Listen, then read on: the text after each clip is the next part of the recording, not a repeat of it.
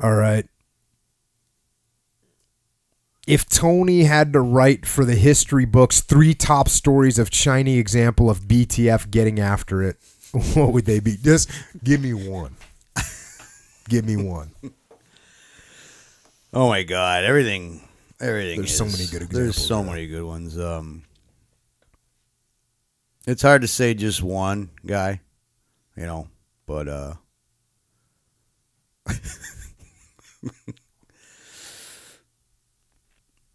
I don't know. One time when me and Dauber did that 1,000-yard center peel.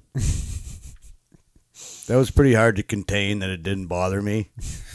That was hard, man. I mean, that was pretty hard. This is a tactic with 2 guys. There's 2 of us bringing up the rear. This extraction, Actually, yeah, it wasn't extraction because it was by foot. Otherwise, it would have been an exfiltration. But we kind of took up the rear. We started covering, moving, and them guys were just on a dead run. But we had to stop, go for about a mile or whatever. It was just terrible. I was sweating like a teamster, man. I was just, and of course it was 8 o'clock in the morning, and it's 110 degrees out. That was pretty good.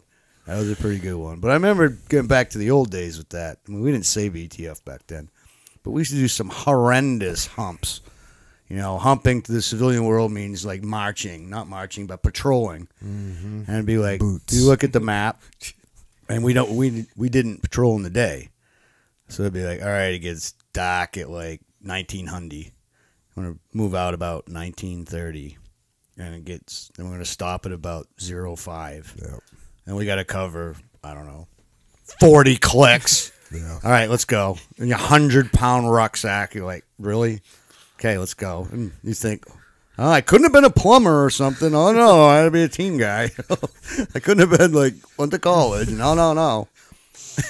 Yeah, and you were kind of talking about this earlier, but I remember times where you guys be out in the field for 2 or 3 days, and meanwhile, while you're in the field, we're spinning up another operation, finding out another target for a direct action mission, and you guys would get back, and you'd be like, hey man, we got a target for you. You're rolling out in 2 hours. So, and you just go to your guys and be like, all right guys, change your gear.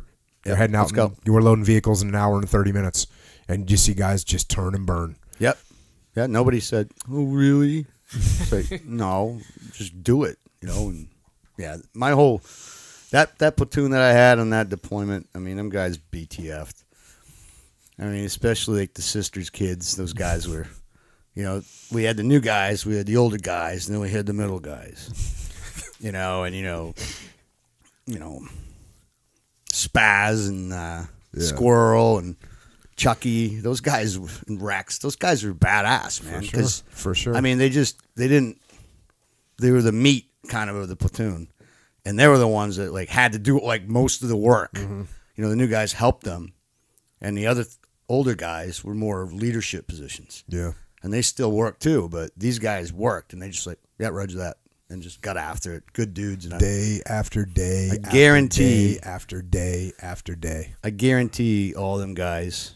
I couldn't keep up with everyone after I retired. I guarantee all of them guys are doing well in their careers because they're fantastic. I do see them, and they are all kicking ass. Roger that. That's good for sure.